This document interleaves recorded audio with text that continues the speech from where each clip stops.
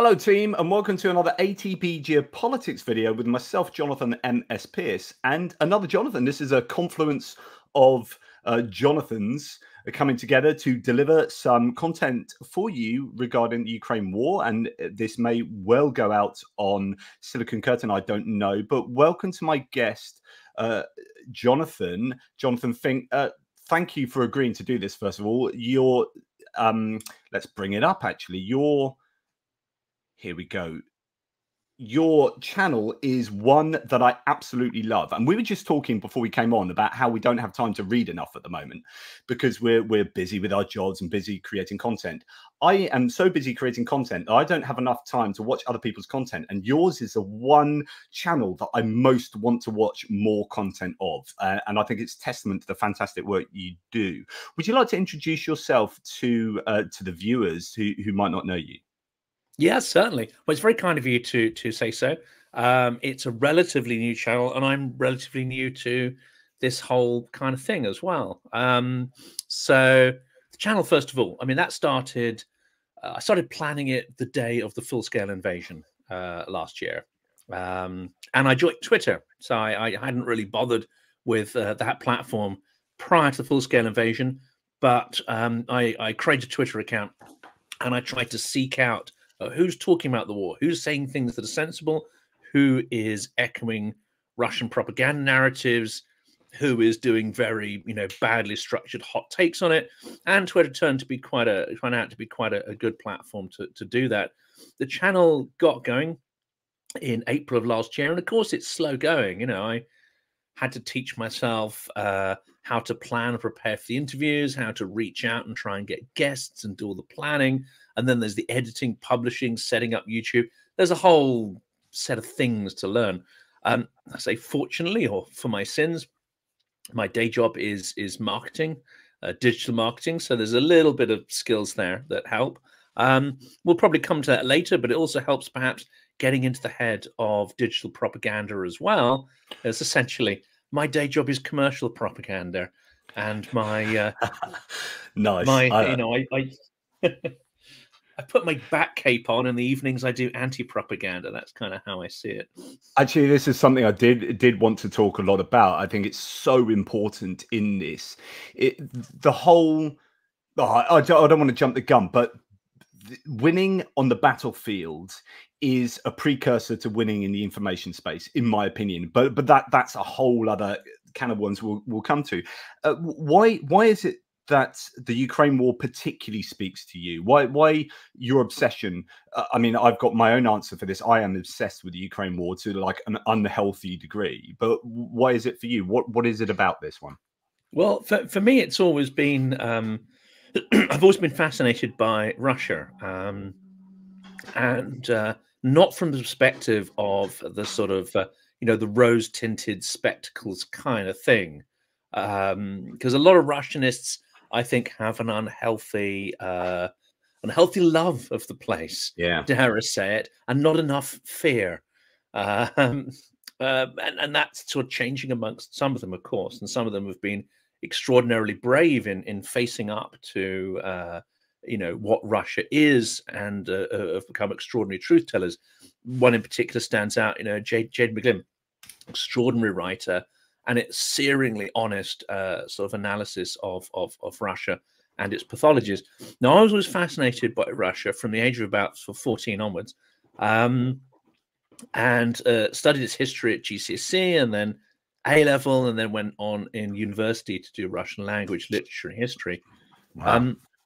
For me, it was kind of fascinating because I always felt the literature dealt with big themes. Whether you like them or not, it does deal with big themes. And I always thought of it, and especially when I went to Russia the first time, it seemed to me a little bit like a patient, on the slab. And you've got everything opened up. You can see the mechanisms and how it works. Whereas in English literature, everything's far more subtle, far more implied. It's far more about sort of, I won't say superficiality, but it's about the, the meta layers of, sensibility, morality, behaviors, and so on. What it doesn't tell you is how those evolved, how those came about. It doesn't tell you anything about the dysfunctionality or functionality beneath the surface. So I was drawn to Russian literature. That's a really interesting observation. I never really thought about that. I like the idea that we kind of understand the mechanisms at play within Russia, because maybe through the lens of popular culture, so wondering how accurate that might be, but it's the understanding that we know how it works, but actually we kind of take for granted how our own democratic institutions work, and actually what's going on behind those closed doors and in those smoky rooms. And yeah, it's an interesting juxtaposition there. Sorry, and culture and behavior. I mean, people like to talk about abstracts and they like to talk about terminology. I came to sort of think that actually a lot of what makes our institutions and our behaviors and even our freedoms is not so much about sort of people consciously adopting certain things and getting to grips with the written word and concept.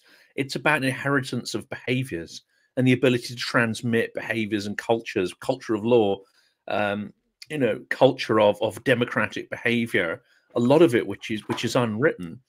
And it relies on, obviously, past generations to evolve those behaviors and constantly question them, but also inheritance of those behaviors from one generation to another. And that's extremely, I think, fascinating. And what I came to realize in Russian history is that the inheritance mechanism is kind of broken, because every regime, every generation seems to wipe out whatever progress might have been made through previous generations, and only the bad behaviors seem to be transmitted. With fewer errors taking place in the sort of social DNA. That's so. This is really fascinating because, oh my goodness me, we can have a 10-hour conversation here, Jonathan, and I know we've got to keep it to an hour, but maybe if you'd be up for coming back again, because already there's so much I want to talk about. Right, so this idea of culture of behavior is really interesting, because there are so many times that people on either threads of my videos or out in the information space talk about, like, Russians are this, Russians are that, Russians are liars. There is corruption that's hard baked. You can't change the DNA of the Russians. They are like this.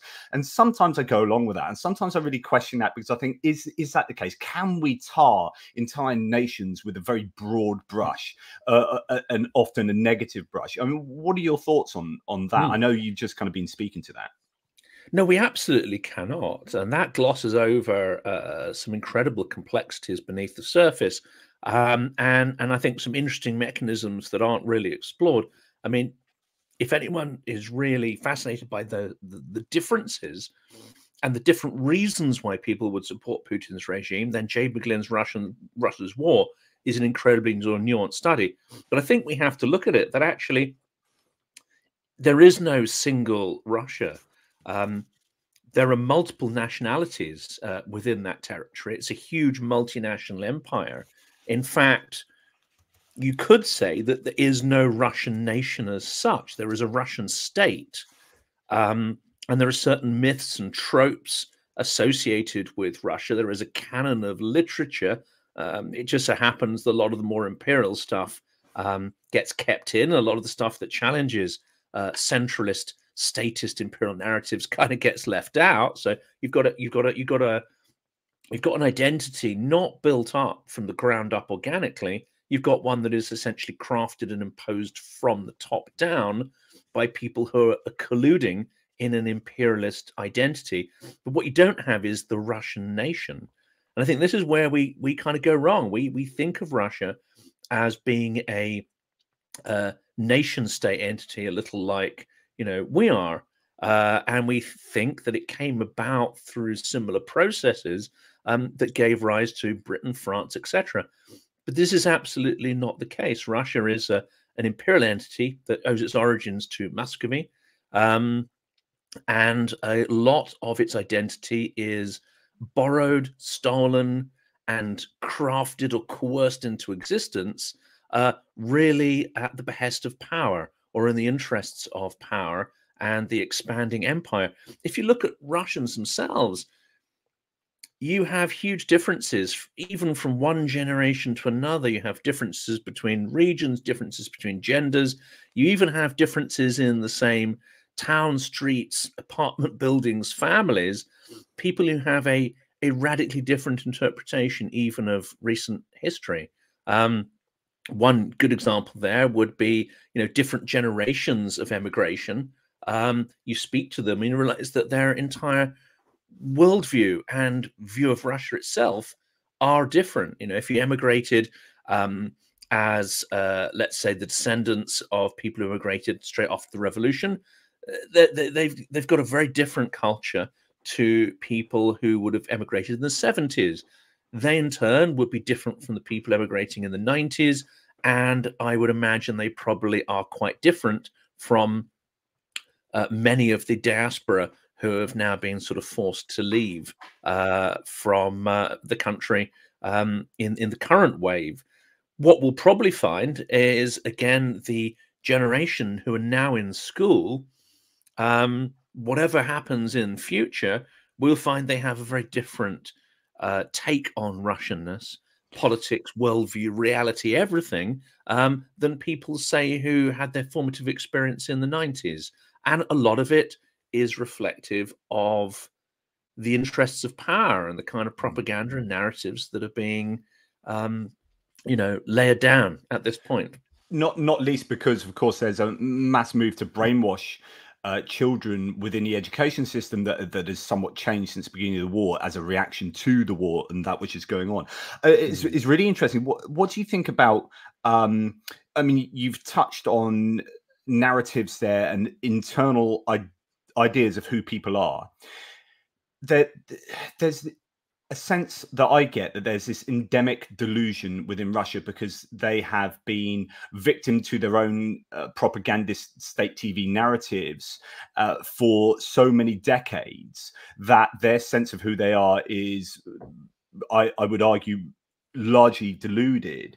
But also there's this endemic disenfranchisement where they have been for so long under political structures and regimes that do not give them power, that from 1917 through to 1991 they had no democratic power, and then they dabbled with democratic power and it went wrong, and essentially it got rejected. Not that they rejected it, it kind of got rejected by really maybe the oligarchy or Putin, and well, eventually Putin, and then Putin has created these systems that are then anti-democratic, so that it is now effectively a dictatorship, so that you've now got generations of people who have never experienced proper democracy, and so they don't know how to do democracy, so they don't have the motivation to fight for democracy because they've never experienced it.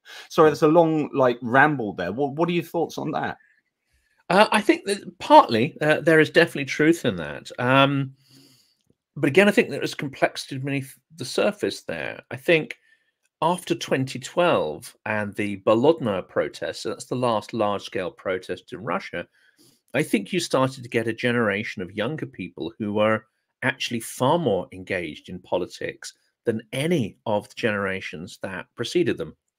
Except that, if you have to go back just before the revolution to see the last sort of, I would say, broad engagement in politics of different kinds from 1905 through to 1917, and some of the emergence of what could be called a sort of civic society. I actually started to see some positive signs of that. Whatever cynicism people might have about Navalny and his motives, what is clear is that it's a fairly brave move going back and knowing what's going to happen to you, but also he was able to create a fairly slick informational machine, and he was able to create and inspire a lot of young people to get involved in becoming election observers and, having some kind of political agitation and involvement. Now, that might not have reached a threshold point to allow a Maidan-style event. In fact, it's probably very, very far from that. And Russian civic society is, or was before it's recently snuffed out, was far, far, far behind Ukrainian civic development and that sense of agency and stuff you talked about. But it wasn't non-existent. There was a basis there to build upon. And it was quite heartening. If you take the generation of the 90s, the people that I interacted with, they consume information. And this is where Navalny and his team are very effective. They've created really powerful media machines in the diaspora. They're very good at creating, Ukrainians aren't really going to like me saying this. They actually are rather good at crafting information, quite a Yeah. lot of which is of high quality, and it's intense and it's detailed. Sometimes the tone and narratives aren't quite right, but there are some extraordinary professionals at work there, and they do have a lot of traction. They get millions upon millions of views per week for this diaspora media machine, and I listen to a lot of that material. And a lot of I tend not to listen to a huge amount of Western media to help inform my channel. I do my day job, and in the background, I have a lot of material playing, typically in Russian, because that Ah. material is so much closer to primary sources, so much more concentrated, and the analysis just feels to me far closer. It actually has far fewer assumptions or assumptive thinking that you get in a lot of Western media. So for me, that is like a concentrated information bomb, and I listen to Ukrainian channels as well. So that's interesting, Can you and speak it is Ukrainian? consumed. Can you speak Ukrainian? I cannot speak Ukrainian, but quite a lot of the Ukrainian media output is still in Yeah. Ukrainian and Russian. So Yeah. you'll often get interviewers asking questions in Ukrainian, and then you'll have experts, either Russian or Ukrainian experts, responding in Russian. You also have Mikhail Podolyak and many other senior members of the Ukrainian government who do a lot of interviews in Russian to try and reach out to Russian-speaking audiences within Ukraine and to Russians themselves. So it's a great source of information. Now, this is the really interesting part, I think, is that so you have a lot of Russians, especially in the diaspora, who are listening to a huge amount of concentrated information and therefore have a fairly good idea in many cases what's happening in Russia, the levels of repression, and what's going on the front lines. Information, it turns out, though, is not activism. And that generation of the 90s were radically cynical and divorced from politics. They were liberated to try and go and earn money and upskill themselves and, do up their flats and houses, and they had certain material ambitions. But it wasn't even the case that the elite stole politics and democracy from them. They were radically disenfranchised and uninterested. And they were already in the 90s deeply, deeply cynical about the efficacy of any political process. And I think that's the interesting thing. It's the younger people who were in their sort of late teens and 20s in 2012 and beyond that started to finally kick off this idea that that politics is completely ineffective and can't form part of your life. And that was incredibly encouraging. It just so happened, of course, that coincided with the period of the intensification of the move from the sort of hybrid autocracy to a more blatant autocracy. Yeah, and I guess that's possibly a result of the internet age, where the young people can see how politics works in other places, like, in real time, and speak to people in ways that they could never have done in previous decades. And I guess that would give them ammunition and ideas and ideology to challenge the status quo. But then, when Russia has more members of internal security than they do of the armed forces, any kind of dissent is quickly quashed, which is an absolute shame, of course. Moving the conversation completely left field, I was watching one of your interviews the other night, Alexander Motil, I believe, and he had some really interesting, because I'm not a conspiracy thinker, right? I'm a philosopher. I usually am a philosopher of religion, so I'm arguing about whether God exists or not, right? And what morality is and all this kind of stuff. But it's basically evidence-based thinking is my thing, and so I shy away from very dubious kind of conspiratorial thinking. But the idea that Putin has body doubles and the idea that Putin has even died is something that I think is actually very plausible, having looked at pictures of Putin myself and saying, no, to me, these are at least two different people. And then when Alexander Motyl came on and really gave a great summary of the situation, you know, it rang a lot of bells that rang true for me. So I think it is probable that Putin has body doubles, almost certain actually. And the rumors that came out recently that Putin has died, and then some of the things that he brought to bear in that kind of area made me think, well, really, he could well have died, and we are seeing a lot of a body double. And who is the real Putin anymore? Do we know? Yes. What are your thoughts on all of that? Well, I think some of the audience took that video incredibly literally, and I think what Alexander, because Alexander is also, as well as being an academic and historian, he's also an artist, and there's a certain amount of dare I say it, not so much satire, but there's a certain amount of playfulness in his personality, despite, you know, the fairly straight delivery. I kind of think we were having a little bit of fun there, because I don't think either of us really believe that Putin has died. And the trigger for it, however, was not the speculation so much about the doubles, because I think that goes without saying. He clearly does, and many dictators in the past have had doubles.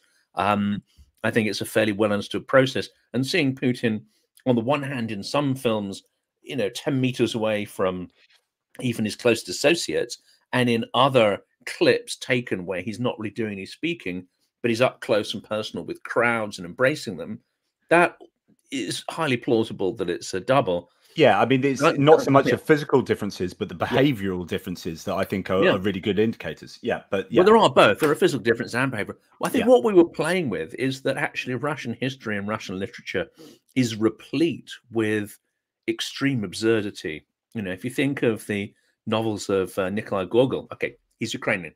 You put that out there before anyone gets upset.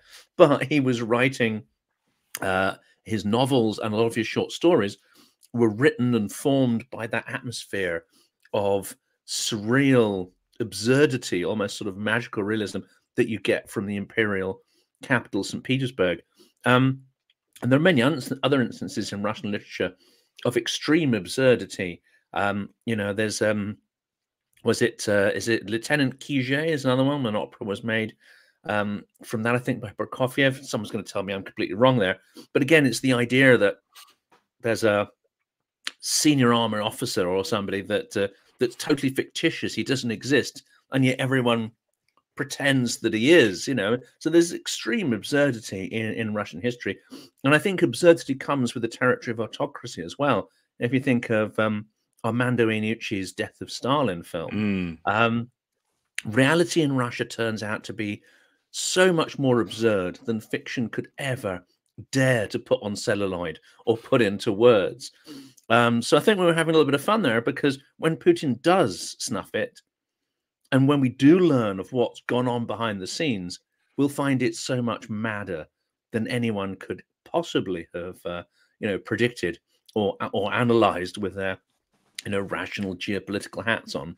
Well, it was interesting that he was saying that there, you know, Patrushev had said, given like 4 speeches where he normally wouldn't do any talking, and there was certain things that had been said as if the sort of things that would be put into place or said as if Putin had died. And it's just interesting that it's not implausible. Like, we're in the realm of it could well have happened, but we just don't know who the real Putin is. And speaking of well, Putin, it's been advised, it's been announced today that Putin is going to do his annual press conference. So it was cancelled last year, the first time in his reign that he didn't do the annual press thing.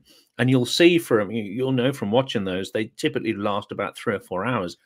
It's just, and of course, the questions aren't, you know, they don't just let anyone come in and ask questions. There's a lot of engineering that goes into those events. Nonetheless, the old Putin was extremely, I'd say, verbally dexterous. He is well-spoken to an extent, unless he's using crude language, which he does deploy as well to engage with his audience. But he is very good at thinking on his feet, and he has got energy previously in his press releases to keep going for many hours without any physical fatigue being apparent. And it's worth noting that he doesn't speak Russian with an accent. You know, he's one of the first leaders from a long line of Soviet leaders who speaks Russian without either a provincial accent or a Georgian accent or whatever it happens to be, or even Ukrainian accent. And no one mocks his speech, his diction, his grammar, because it's considered, proper Russian. I don't think he would announce that he's going to do this press junket if it was a double, because a double wouldn't be able to sustain that. So I suspect he's still alive, but it may be the case that he's not quite as agile, not quite as fluent as he has been in previous years. Quite possibly, there is maybe some kind of mental decline from disease or age kicking in. I think that will become quite apparent if he does go through with this press event. Yeah. Well, speaking of indeed Putin, I mean, we've seen over the course of the war. I mean, my theory is that it started off as a special military operation, right? So it genuinely was just a quick swap of government, kill Zelensky or let him run away, depose the government within 3 days, 2 weeks to clear everything up with the Rosgvardia and all this kind of carry on. Then after a couple of days, there was a realization that, we can't do that. And we don't really have a plan B. So it started off as an SMO, genuinely, and then became a war accidentally, as far as the Russians are concerned, and is still a war now where we are unsure of what Putin's end goals are. Now, he cannot achieve those maximalist goals, would be my opinion. And I wrote an article back in April last year, or maybe even been February, saying Putin can't win. Just a realization that he couldn't take Kiev. Like, that wasn't going to happen. And to take the whole of the country, therefore, was impossible. And that's still the case now. He can't have those maximal objectives obtained.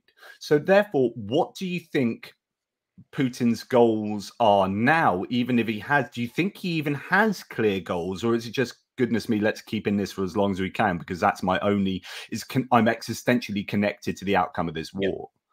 There are several things there, and I'm going to draw on some of the analysis done by Vlad Vexler and others, as well as the people I've been interviewing recently. So let's start with Putin's goals, but then we'll rewind to the invasion itself, because I think it's far more than just decapitating a regime. And there are very concerning evidences emerging that actually it's far more pernicious and dark than that.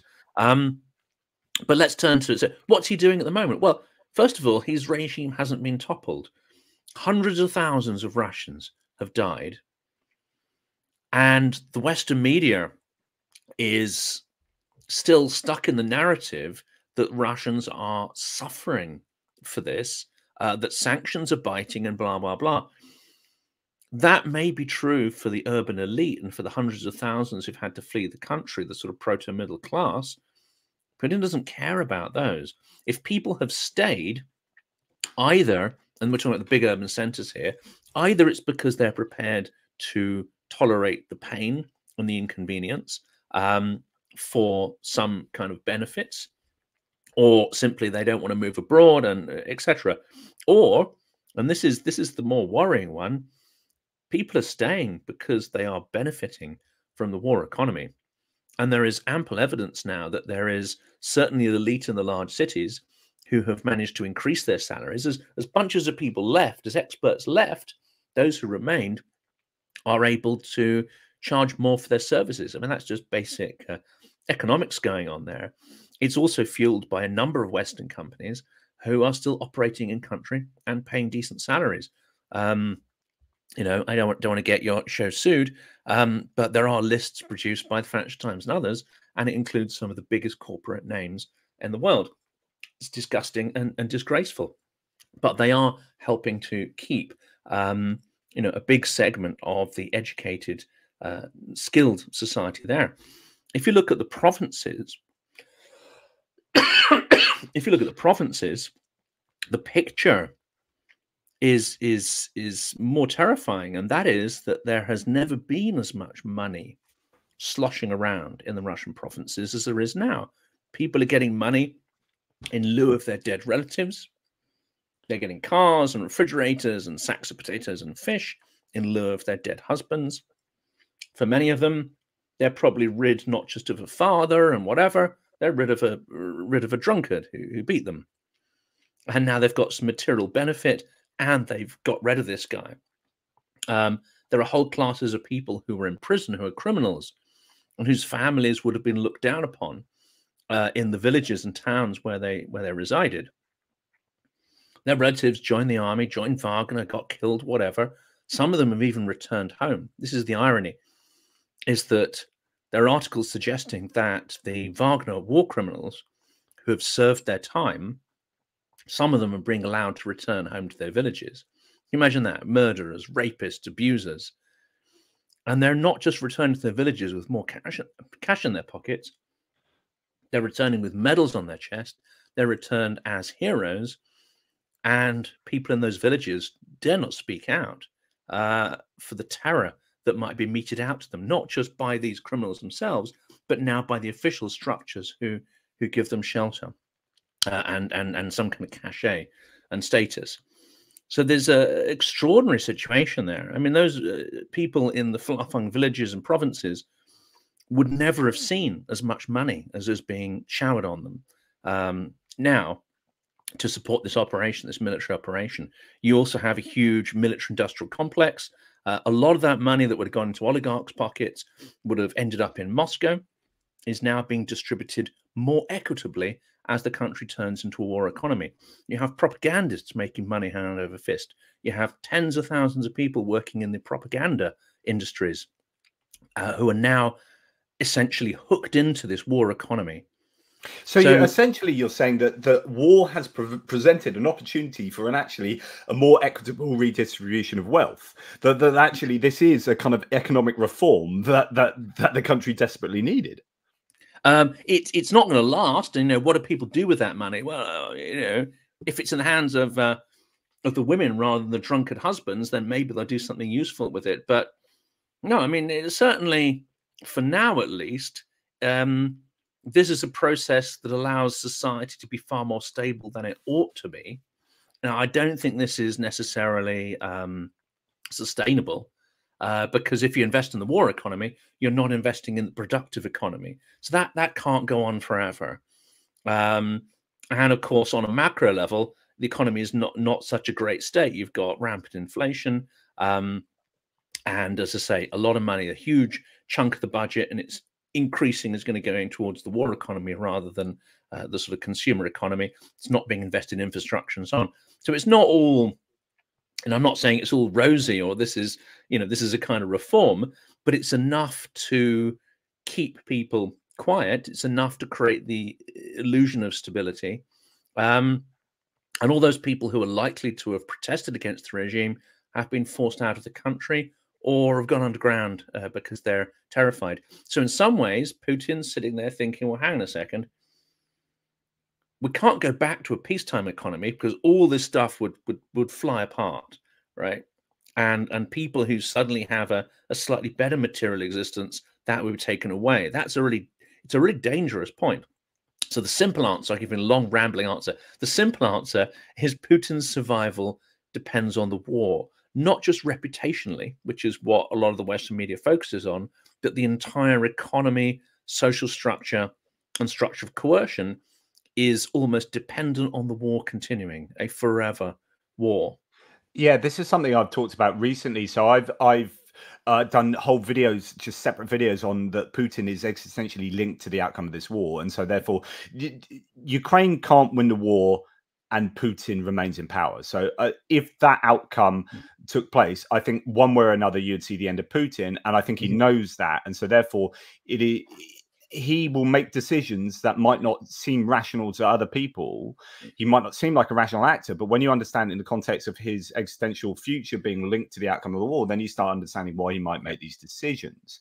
But it's interesting as well what you say, that it goes beyond that to these other linkages to it's interesting that, of course, the people who would have been against the war at the beginning of the war, the Russians, fled the country or were imprisoned in gulags or prison or whatever.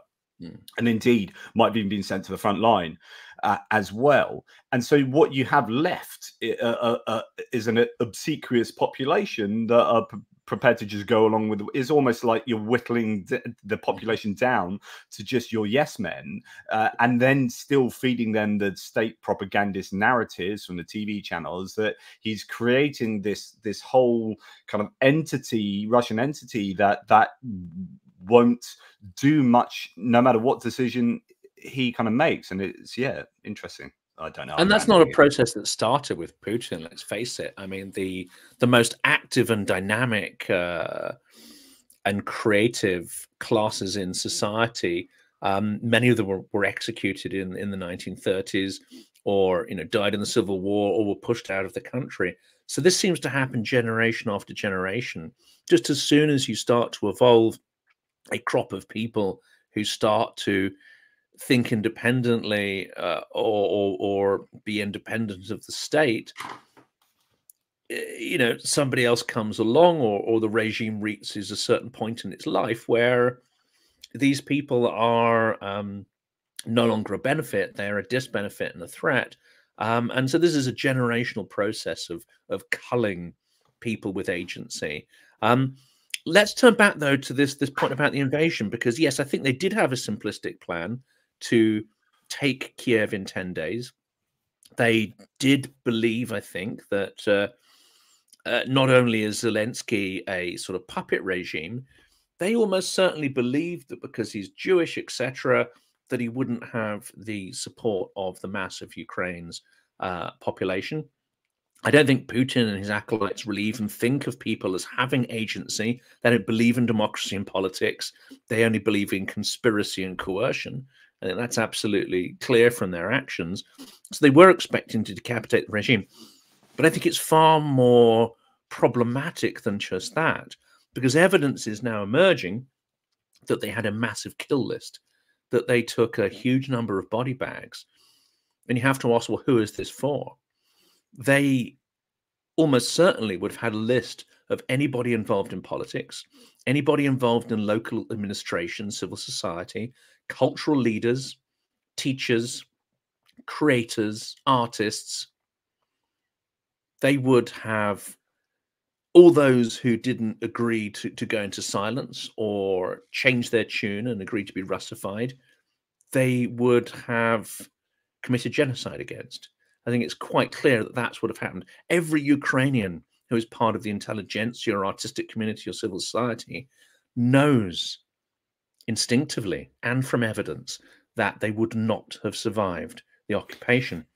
That's incredibly chilling, and you can actually add to that. I mean, news out today, I reported in my news video this morning that the Russians were putting in place a kind of Holodomor Part 2 with regard to creating, or they'd bought themselves some really big grain containers for the export of grain. The idea that they were just going to steal, very much like the 1930s, going to steal grain from Ukraine for their own kind of centralized benefit, that would, I guess, leave them vulnerable to being, or Putin vulnerable to being accused of committing yet another huge war crime. Yeah, it really is pretty terrible. Yeah. The only thing that has that prevents him acting, there's no moral barrier, is the physical incapability. It's the limitation of his armed forces, the limitation of his ability to project power. That's the only limitation on the bad things that he does. Which shooting himself in the foot, of course, he's that limit is even more constrictive now, given that he's basically destroyed his own army. I mean, yes, they might be able to eke out some kind of long-lasting stalemate in Ukraine, but essentially that's the end of his army for a generation. There's no way they can commit internationally to any other conflict in a meaningful way. It's just like every metric I look at whether this was a good decision for Putin, it wasn't. Like, Russia are not in a position they were 5 years ago by any stretch of the imagination, and they're not going to be there for another decade. I mean, it seems to me, and I'd be interested if you agree, that this is one of the the worst geopolitical decisions. I mean, hindsight's obviously 2020, right? But one of the worst geopolitical decisions, I guess, maybe even ever. Like taking where Russia could have gone and where it might have been, but to where it's going to be for the next 10, 20 years, it seems terrible. It does, and I think those poor decisions go back far further than that. I mean, 2012, when up until that point, you could argue that there were tremendous changes, positive changes happening in Russian society. Now, that's not to exonerate Putin. To my view, he's always been a dictator, and in fact, one video that's not live on the channel yet, my guest describes Yeltsin as an authoritarian. So he's another authoritarian in a long line of authoritarians. But if you look at the longevity rate, and if you look at certain metrics around sort of material comfort, more so obviously in the big cities, but generally the survivability rate or longevity rate was going up dramatically. It really crashed in the 90s. The Soviet Union actually had, even though its healthcare wasn't brilliant, it was able to steadily improve life expectancy. And then it crashed in the 90s during the sort of chaos, alcoholism, and I would say lowering of nutrition and so on there.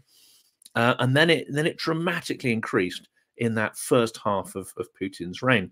So whatever you might want to comment on his political repressions, materially, Russia was improving, and there's no question. And I'm going to add an anecdote to that. So I've got progressive multiple sclerosis, and when I was diagnosed with that in 2018, back end of 2018, there was no treatment for that in the UK. No drug treatment, because it's a progressive type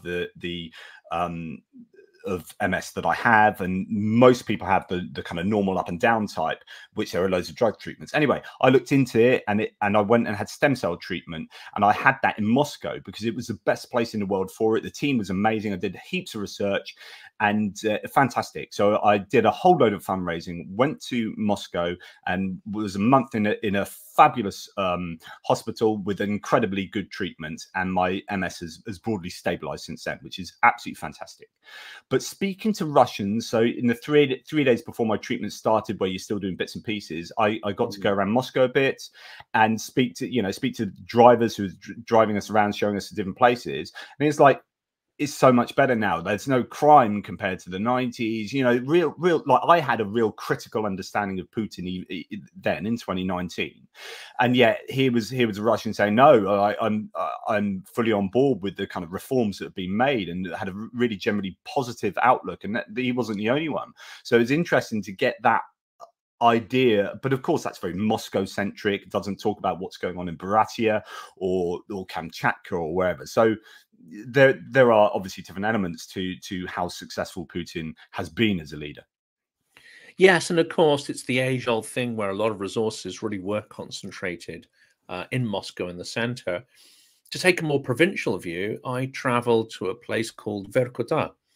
If there's any Russians watching this, very few Russians have been to that place. It's in the far north. It's about, I think, a couple of 100 kilometers above the Arctic Circle. And it was a town of several 100,000 people created by political prisoners in the 1930s. The main industries there, I think, are coal and rocketry. And it's an extraordinary place with 9 months of snow cover. In the sort of May period, you'll have snow blizzards and white nights at the same time. So the sun kind of does that in the sky. Yeah. It never gets dark. But you've got these, it's an extraordinary place, extraordinary that anyone want to live there, certainly in those kind of volumes of people. But when I went there, it was right at the start when a lot of people were leaving. Some were emigrating to Israel, some were coming to, central Russia. People were leaving because wages weren't being paid. But it did have, I would say, the atmosphere of a Soviet city. It was relatively clean. In fact, it was very clean. The apartment buildings were not great, but they weren't that dilapidated either. Shops had stuff in them, cakes and food and whatever. And on top of the buildings, you had the old neon signs, glory to labor, all this sort of stuff. So that town actually was far more, in my impression, orderly and tidy, and of course all those old Soviet slogans had long disappeared from Moscow and St. Petersburg. It was almost like stepping back into a little time warp. And you came to realize that, okay, the Soviet Union, not brilliant on many levels, but at the same time, you know, certain cities would have been relatively well looked after, and despite the shortages, people had apartments and whatever, and you know, people would have had a certain amount of sort of furniture and a style of life which wasn't the worst. And that's not to say everybody lived like that, but you know, there were certain reasons why people are nostalgic for the Soviet Union. I've recently watched videos of that same city. Now it's an absolute, you know, it's a Mad Max wasteland of Yeah. abandoned buildings. Wow. There's even suburbs where an apartment building will catch fire and just burn, and no one will do anything about it because it's, you know, there might be some Gee. tramps and whatever living in there, but essentially you've got whole districts of the town just abandoned and rotting into the earth. And it's extraordinary, and that would be repeated in many provincial towns around the country. So whereas the standard of living and the prospects might be higher in Moscow than they were in the 90s, in many towns they could be far worse, with the depopulation, hopelessness, alcoholism, and the general abandonment of those settlements by the government. I suppose it's almost like an analog of oligarchy, which is money concentrates in very few areas, and it concentrates an awful lot. And you know, you can say that about Moscow, you can say that about St. Petersburg.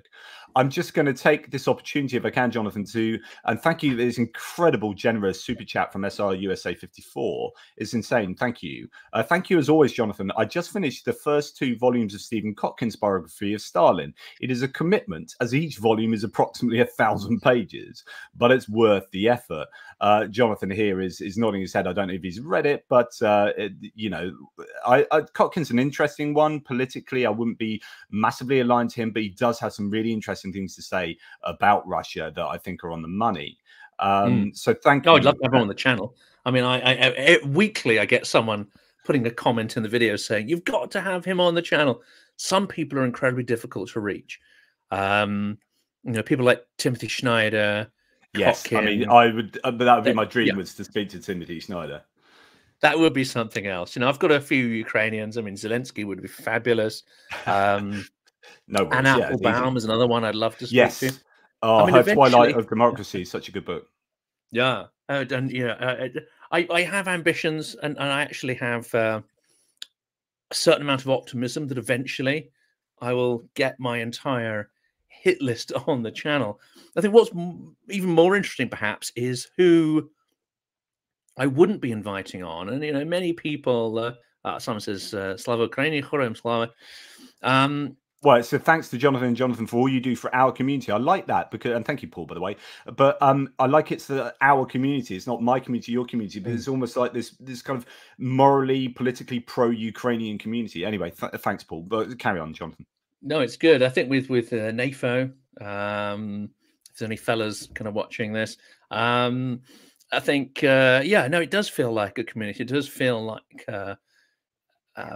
Despite the last couple of years of really sort of partisan politics in the US and the UK, what's nice on the channel is people who are, you know, GOP, Democrat, Conservative, Labour, Lib Dem, etc. Everyone seems to be able to align and find some common ground in the support for Ukraine, and also what Ukraine does, which is catalyze us to think about our values, the risks to our democracy, the fragility of that, and of course, you know, the mechanics of these authoritarian rise. So I think that's an incredibly important bit. I think Do the you think interesting that's bit is what? people, yeah. Sorry, I was just going to say, is that what partly drives you? Because I know what drives me is my strong sense of morality here. And I know it's simplistic, but I really do think it's obvious that the Ukrainians are the good guys, the Russians are the bad guys, both politically and in terms of like the people you see fighting this war. And I know the eyes are on the Ukrainians, so they're having to do things by the book. So there's that utilitarian ideal to why they're being like morally upstanding in the way they're prosecuting the war, but also I just think it's part of, you know, they just morally, it seems obvious that they're the good guys. Now I know there's issues with corruption. I know that is simplistic, but it speaks to me. Is that something that you find?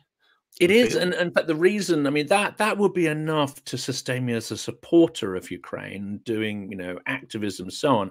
I don't think it's enough to sustain me doing the entire channel, and I don't think the good guys, bad guys argument. I mean, it's definitely true. It's the least morally ambiguous war since the Mm, Second World War.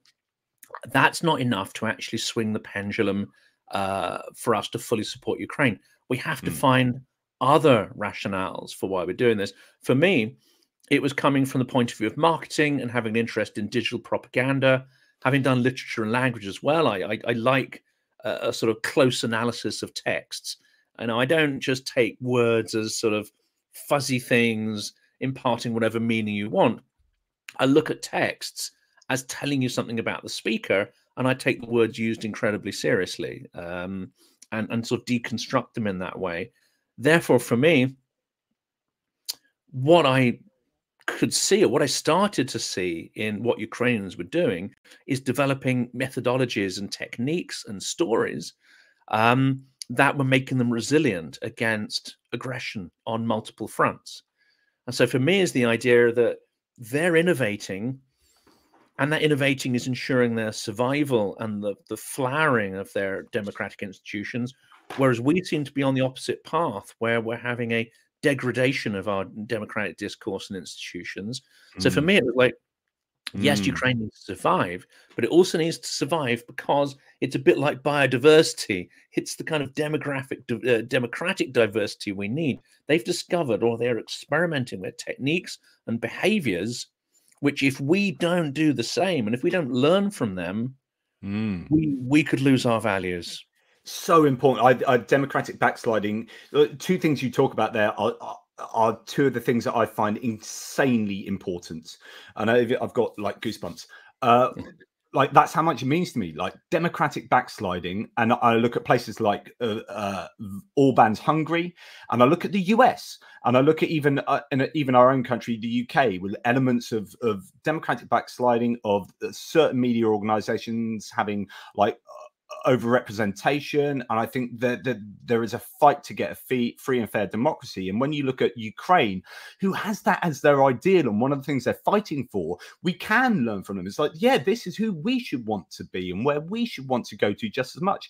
But I just, what you said, this is why I love this conversations like this, Jonathan, because open up all these big ideas. You talked about stories there, and I've never thought about this. But when I am surveying Twitter, like you, I mean, this was, I was on Twitter, but I wasn't really. This war, I found Twitter insanely useful, even though I have a great dislike for Elon Musk. But Twitter, as an aggregator of all these sources, is an amazing resource. But I am consistently seeing stories about people, about events, about Ukrainians, where I'm not seeing that for Russians, partly because I may not be looking at the right sources, but also there isn't their kind of imperial expansionism and narcissistic megalomania isn't something that makes good stories. That whereas we are replete, you know, the internet is replete with incredible stories of Ukrainian hardship and overcoming hardship and heroism and this and that. It's just such a real stark difference between the two. Yeah. I think, unfortunately, it is reflective of reality. Of course, people aren't going to want to hear too many Russian stories, but actually, the press has had a Russia bias for a long time. And I don't mean here like in the way you think, not a Russophobic bias, but actually the press put too much emphasis on Russia and Russian stories to the detriment historically of Ukrainian stories and other narratives. I fear the reason you don't hear that many of these stories is that simply the threshold of people who are engaged in this kind of stuff, in heartwarming or civic society time stories, are far, far fewer. And there was one this morning which rightly gets attention, extraordinarily brave Russian artist who was writing on supermarket labels with facts about the war.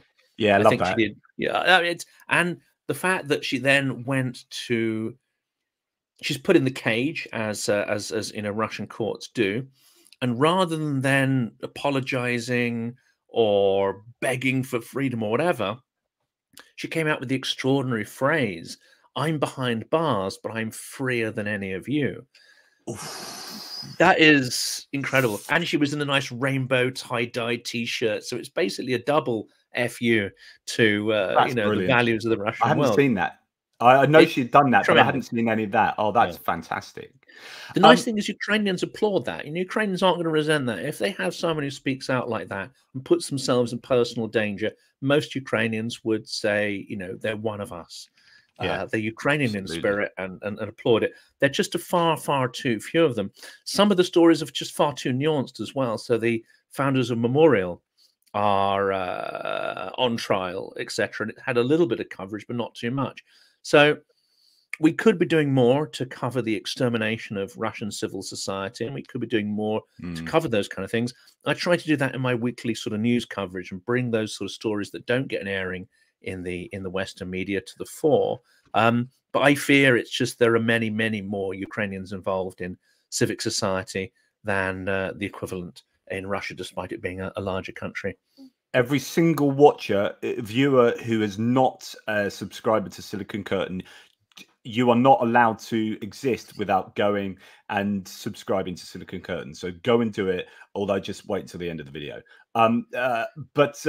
Yeah, so one question, I know it's probably a little bit out of kilter with where we've just been going, but I wanted to ask it earlier, was a question: to what extent would a change in regime actually change Russian policy? So this might talk to ideas of who is there to replace Putin, and you have a lot of people scaremongering that it will be someone that's even more ultra nationalist than Putin, therefore we should keep Putin in charge.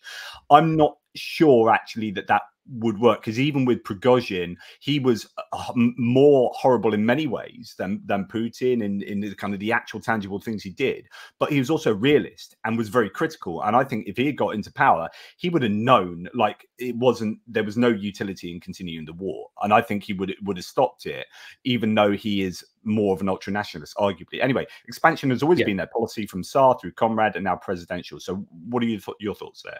Yeah, no, I agree with this. I mean, policy to an extent will change, but what we need to keep an eye on is, and very few people are thinking about this, is the generational change. So policy, yes, the war has to end, reparations have to be paid. My belief actually is that the next regime in Russia will be a liberal regime, but nonetheless a puppet concocted by the Siloviki, by the secret services, who essentially pull the strings, and Putin's one of their people. I suspect So I'm going to interrupt. Sorry. So because this is something I find really interesting, but I don't know enough about it. Like, it's because Putin has got rid of the people around him, and he's got a very thin pillar. It's not a pyramid or a triangle that you might have expected in old Soviet times, where you'd had plenty of people that could replace you or whatever, going down more and more. He's more like that, as I understand it. He gets rid of, throws people out the window, poisons them, and puts them in prison.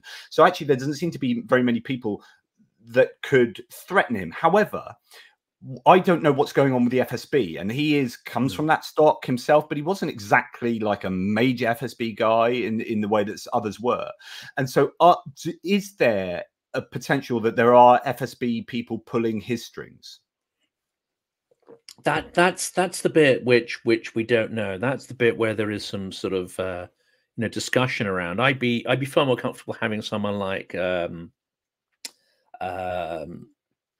I'll send his name over in a minute, but I'd be far more comfortable having some Russian experts talking about that who have much more connections within the system. Yeah. I suspect Putin was a puppet. I mean, to an extent, Napoleon was a puppet until he wasn't. So clearly he has developed power over the years, and those who put him in charge may no longer have any control over him. There are some evidence that he has strong links to organized crime. You have to wonder, whether they are still pulling the strings as well, and how far organized crime gangs really merged with the state to become one and the same thing, indistinguishable. So there's lots of things going on there. I kind of suspect, however, that there will be people within the sort of FSB structures who will understand that it's far too dangerous to plot to overthrow the current czar, but this won't last forever, and may well be formulating the next government, the next policy. So you have to ask, well, what do they want out of that? Would they want to put an extreme nationalist in charge? And here, let's do away with any idea that the Russian people have any agency in this. even the Z Patriots. There's not going to be a representative regime. It's not going to be something that organically comes about through revolution or ground up agitation, even from the patriotic nationalists. It's something that will be imposed, and those that don't like it will be dead. So my view is they'll be thinking, well, how do we get back to the gravy train that we had before? Well, they're not going to do that through a nationalist. They will only do that if they convince the West that they've changed. Therefore, a puppet liberal is far more likely, and figures like Ksenia Sobchak, Kirienko, and others may well be in the wings being groomed to create Russia's next regime. Interesting. Yeah. Question is, do we fall for that? Do we let them off the hook? For me, it's less about these sort of superficial figures. It's more about whether you can bring about systemic change. And systemic change, I mean, Khodorkovsky's written an interesting book about this, called How to Slay a Dragon. I'm going to do an episode on that because I think it's worth breaking it down chapter by chapter. Essentially, that entire mechanism, that entire parasitic elite with the Siloviki, the apparatchiks, the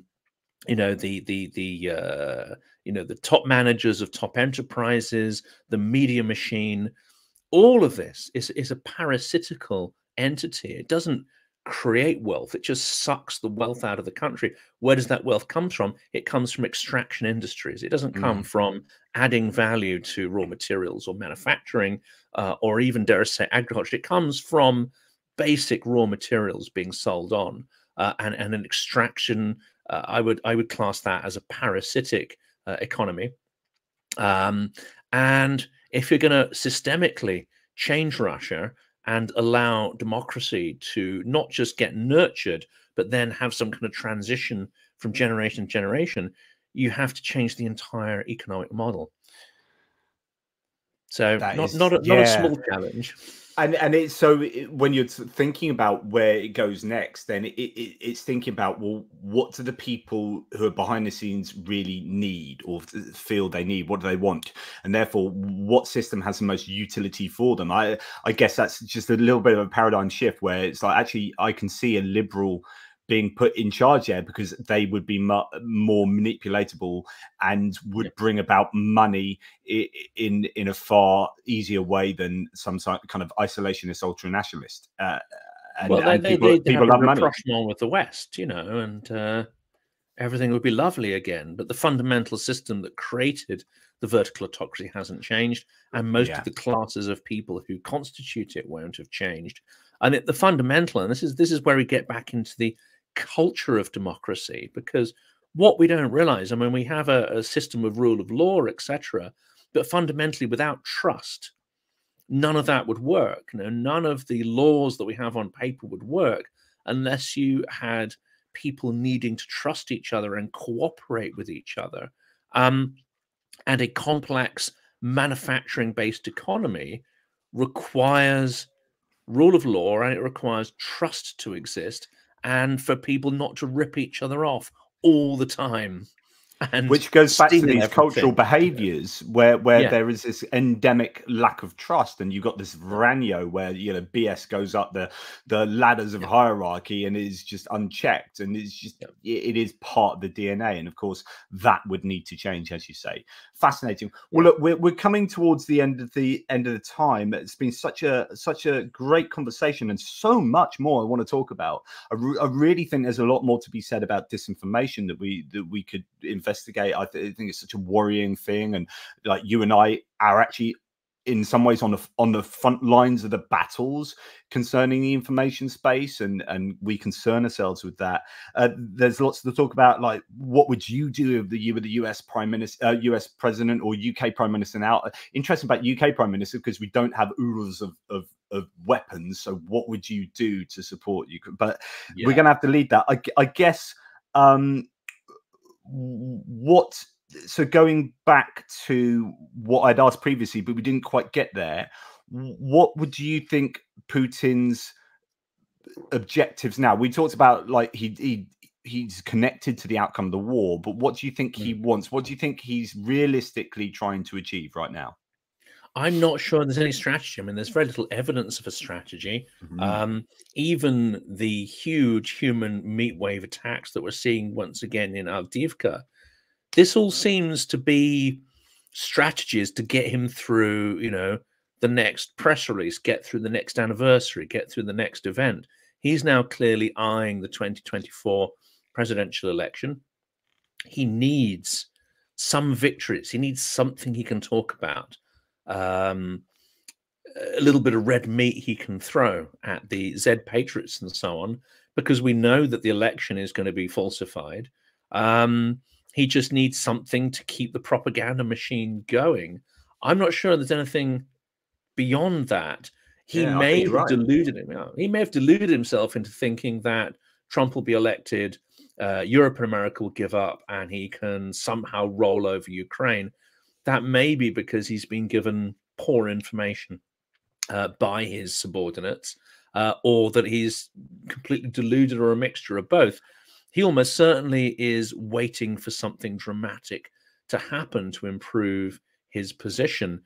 All of this lazy media narratives about stalemate, war fatigue, etc., is just so simplistic as to be worthless. And it makes me mad to hear the media trying to put labels on everything. Clearly, it's not a huge war of movement, but there's an incredible amount going on. Ukraine is degrading Mm. the Russian army, destroying vast amounts of equipment, and they have a bridgehead that they've established on the opposite bank of the Dnipro, as well as making Crimea less and less tenable for Russia, destroying logistics and forcing Russia Black Sea Fleet out. These are all extraordinary achievements, which So many are metrics for success. so many measures of success and resilience, glossed over by the media in a frankly fatuous and simplistic manner. I mean, not all of them. You have some good correspondence on the ground, but I'm broadly sort of speaking here. And of course, you have this concept of war fatigue, which one of my recent guests, Benjamin Tallis, has labeled manufactured war fatigue, because it's manufactured by the political class in the West. If you talk to Mm. Ukrainians, they are tired, they're exhausted, but that's a physical thing you can recover from. They're not fatigued.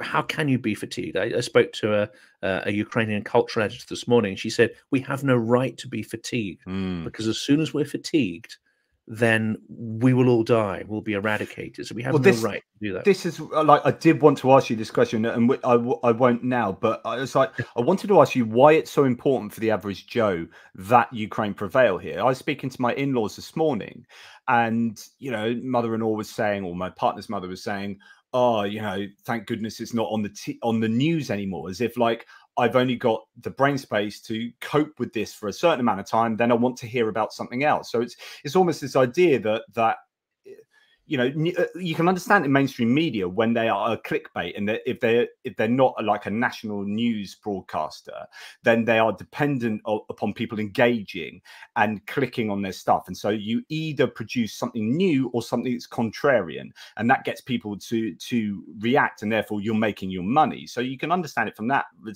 respect. But like average Joes are like my kind of in-law, they're going, well, I'm kind of bored of listening to that. I want to hear something else. Yeah, but this is really bloody important. So the question I wanted to ask you was, why is it important? Why is it important to my partner's mother that Ukraine prevail? And we can talk about the economic impacts of that, Yeah. but it's probably not enough time to answer that. Well, I'll give a quick answer to that, and this is going to be, this is a simple one. I think our politicians have done a rotten job of explaining why this is important. Yes.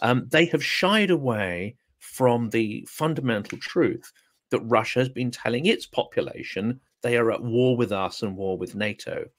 We do not consider ourselves at war with Russia, and our politicians, for one reason or another, maybe because it's too hard, maybe because they have their own, issues, maybe they worry what the public think, have not been straight. They've not been straight that we are in an existential fight for our values and our system. Our wealth depends on it, our future wealth depends on it, and they haven't spelled out what the price of that is. And I really think they do need to be straight with us. We need to be investing in retooling factories to produce ammunition. We need to be investing in innovation around drones. We need to build up our, mechanical warfare, our tanks and our equipment, and build up our physical armed forces again. And politicians just do not have either the strategic vision or the backbone to be clear and straight about what's at stake. If they're able to explain to us how we would lose out, then people would start to care much more about Ukraine and go beyond just the humanitarian concern and, oh, isn't this terrible, to shit, we're all in trouble here and we've got to dig into our pockets to win this and win this faster, or the price for us could be huge in future. I think so. One of my biggest criticisms of the Biden administration has been not communicating how they value the equipment they're sending, which I think is they're not truthful with that. And actually, they said we're primarily giving a load of old stuff, and all the stuff we give, we are replacing with newer stuff, and therefore we're upgrading our own armed forces, so on and so forth. I think they're not communicating that well enough. They're just saying, well, we've just given $100 billion worth of stuff. It's like, that doesn't really actually give the truth of what's going on there. There's so much more to that, and I'm consistently arguing about that. But also, there's no communication, like you say, to the public of like, this is why we're doing it, and this is why it's a benefit to you, and this is the return on investment we get for investing in geopolitical stuff around the world. Like the US is at the top of a global hegemony, and if we want to go isolationist and not get involved there, then we will lose out in the way that we influence the world, and you will lose out in terms of income from hydrocarbons or whatever, the cost of energy, and so on and so forth. Like, none of this has been like really like Biden get up and say like, this is what is. I mean, he kind of did it recently, eventually, but it took like a year and a half, and that to me is a real shot in the foot. I mean, I'm broadly in support of the Biden administration and what they've been doing. Without them, without the US, Ukraine would be screwed, of course, and everyone else in the EU and Germany now really coming up trumps. But that communication has been lacking. Yeah, absolutely, and it needs to change quickly, because we can't give Russia any space to rearm, and to every day that passes, people are being tortured, murdered, abducted in the occupied territories, as well as dying on the front. And all those tens and tens of thousands of Ukrainian children who are kidnapped, many of them are now being put through military training so that Russia can create another generation of imperial martyrs. Yeah, there's no time to lose. Definitely. Well, look, thank you, Jonathan, for your really erudite expression of what you feel and what's going on. Thank you so much to all the others, the AJ Simo for the JP Legend and Awesomeness Party Fighting Fund. This is a political party that I'm definitely starting, or just spend it down the pub. That too. Sorry, I forgot the exact original party name.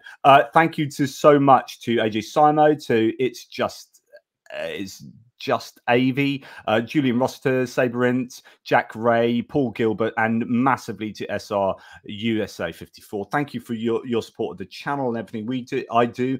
But also, as I say, go to Silicon Curtain, check out. I mean, I'm sure you already do, but check out Jonathan's work. It is exemplary. It really is.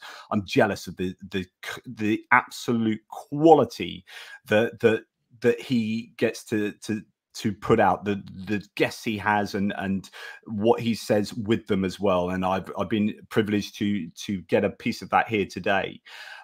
Thank you, Jonathan. Really do appreciate the time. Would you be up for doing this again at some point in the future? Because there's so much more to talk about. Definitely would do. Definitely. I mean, all in for Ukraine. I've just started guesting on the Maria report as well, which some of your audience will notice. So it's at this point, it's whatever it takes. But also, this has been a fantastic discussion. I tend to react much better when I'm talking out loud, and a lot of what I'm saying gets sort of created on the spot, because I like that kind of live atmosphere. It gets the brain pumping, as it were. So yeah, definitely we should do this again.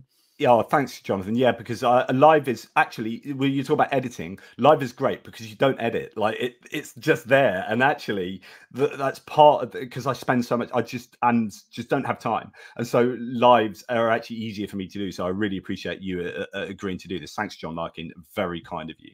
Well, look, thanks again to Jonathan. Thank you for the incredibly rich live chat going on at the side. So much I'm sure that we weren't aware of.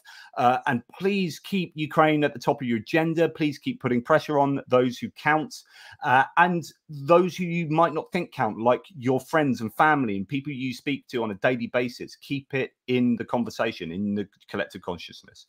In the meantime, thank you so much. And last words for you, Jonathan.